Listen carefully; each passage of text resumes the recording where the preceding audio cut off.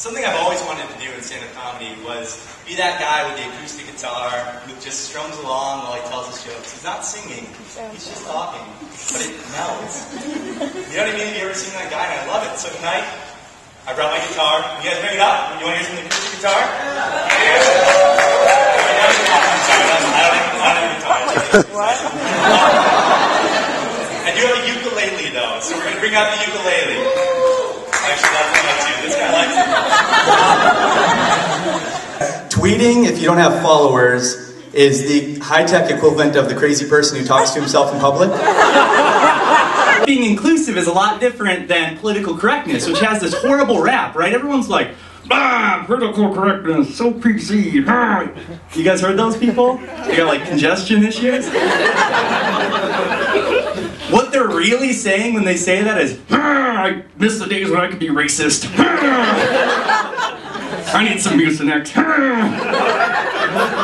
Moving on, I lived in Chicago for a few years when I was first born, my first few years of my life. I had an amazing best friend, an imaginary friend who was amazing. His name was Scott. I loved him to death. I didn't find out until just a couple of years ago, some 20 years later, that Scott wasn't imaginary at all. He was in fact a real boy who lived on my street. Which was amazing to me when my sister told me this, but when she went on to say, but Sammy, you just imagined you were friends.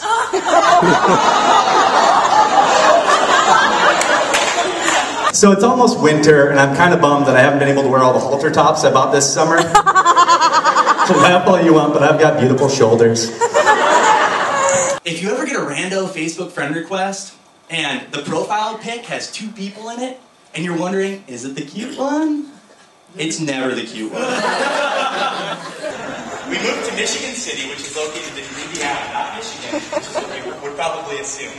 The reason it's called Michigan City is because Michigan can't keep its greedy hand off of anything. It's true. Think about the Upper Peninsula, Michigan's Upper Peninsula. Rightfully, that belongs to Upper Wisconsin, not Upper Michigan. But Michigan reached up there, snatched it away, never gave it back, and Upper Wisconsin didn't put up a fight because they were too busy watching hockey and pretending to be part of Canada.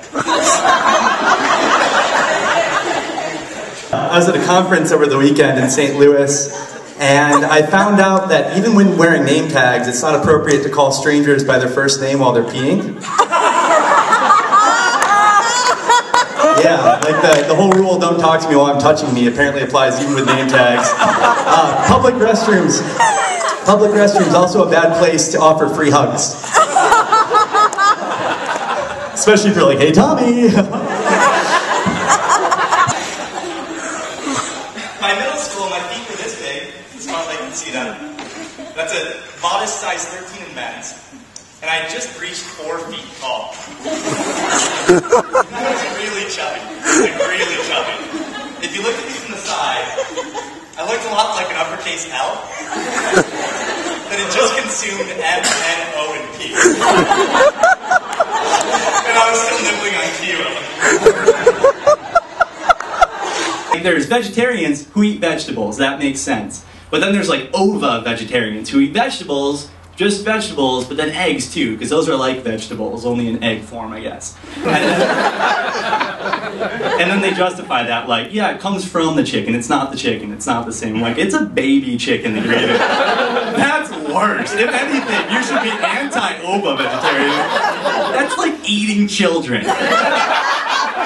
So, a few years after that, well, I'll just say it. I'll just put it out there. My mom dared me to do a big jump on my rollerblades, and I ripped my nipple off. This one. A few years before that, my mom dared my sister to jump from the swing to the trapeze, and she cracked her skull open. That sounded funny. And a few years after that, my mom dared my other sister to do the same jump from the swing to the trapeze. She inverted herself by accident and ripped her butt open on the Yeah, it's terrible. And my little brother, the reason why I'm telling you this is so you don't worry about it.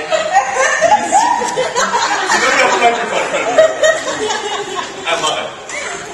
My brother escaped all of this unscathed with nothing but the psychological trauma of watching his mother single-handedly attempt to pick off his siblings one by one. Vegans, we've always had vegans, right? Vegans have been around forever, and they're just hungry. No other way to spin that. I've decided it's confusing, right? And there are probably more that I didn't just make up right now.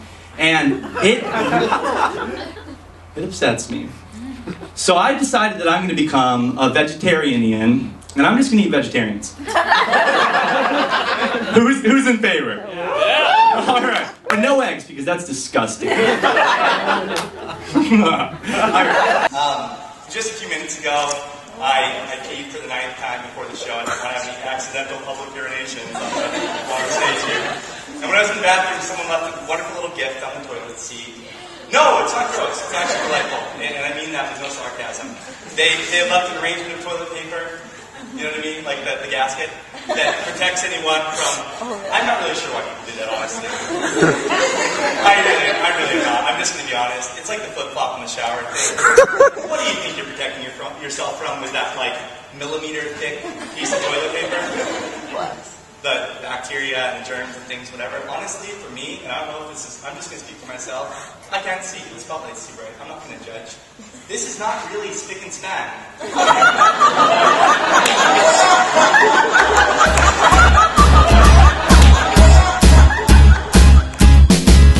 It's a great day, I'm feeling good. Oh, the possibilities of what I could, do with the world at my fingertips. My imagination brings a smile up to my lips. Oh.